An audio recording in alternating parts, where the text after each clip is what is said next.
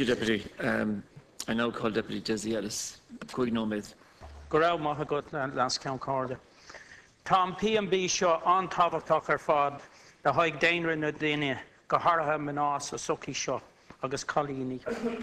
I'm very grateful to have the opportunity to discuss this incredibly important issue tonight and speak on behalf of a group of very brave and strong people, those who survived what I have little doubt is the absolute worst injustice ever visited upon Irish people by other Irish people.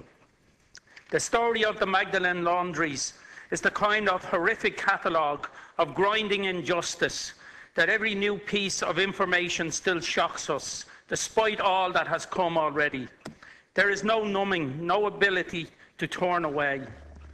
As legislators, as so-called leaders, we will be nothing but failures, no matter what we achieve otherwise, if we do not do all we can to bring a just and honest close to this most shameful and sad chapter in Irish life. A chapter which left that only those who suffered at the hands of the Laundries can really be called innocent. The term laundry or institution, I feel, should possibly be banned from use and discussion of these places. We should call them what they were, prisons. Not prisons for criminals, but for women, innocent women and children, only guilty of being born a gender, hated, feared or disrespected by the church and state of the day. It would be convenient for us to shift the blame totally onto the church and the order who carried out these acts. But the state who funded them directly and indirectly is guilty also. Silence, inaction, apathy and collaboration are not the deeds of the innocent. This state allowed the Catholic Church free rein for many years. Some clergy were and are good, decent, genuine people, but it is now an undeniable fact that the Church was riddled in this country with people who lacked the most basic humanity, treating women and children especially like nothing more than their property, useful but deserving of nothing but hate, violence and abuse. The state failed even to inspect these prisons ever. Not once ever after being designated as factories due to the washing of clothes for use externally. The 1955 Factory Act stated that all operations covered by the Act were required to follow health and safety, abide by employment law, and that the state had the power to inspect conditions at these prisons.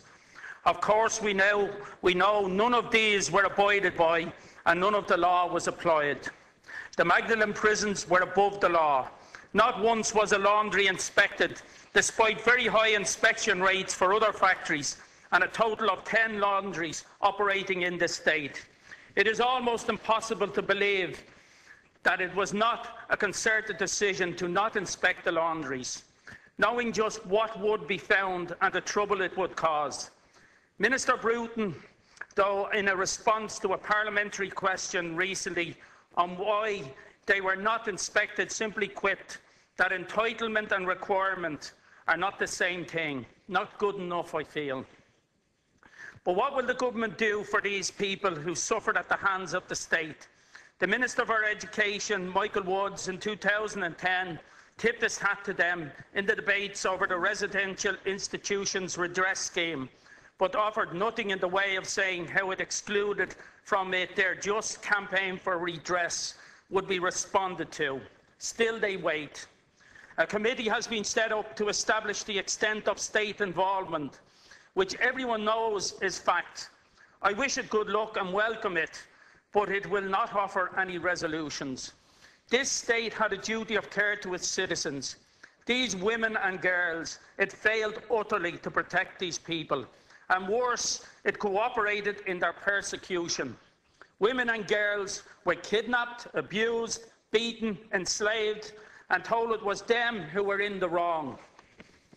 I would also like to mention the Bethany Home survivors and victims. Between 1922 and 1949, more than 220 children died in Bethany homes, and 219 were buried in unmarked graves in Mount Jerome Cemetery. These people are often forgotten, but they are equally deserving of justice. Bethany Home was essentially the Magdalene Laundry for Protestant women. Its survivors campaign for justice also. They seek justice and truth. Bethany Home survivors must get redress. They must get an apology, and they must be remembered. Across the world, people remember and memorialise the victims of injustice. They build monuments, erect plaques and statues so that they will never forget, and those who come after them will know that these crimes should never be allowed to happen again. The state must apologise. It must say never again. It must make the horror of the Laundries seem worse with every year by comparison to the humanity and care of the nation it carves out. And it must now give redress and support to the survivors of these crimes immediately. Tá méid ag glóraigh taceach le P&B seo.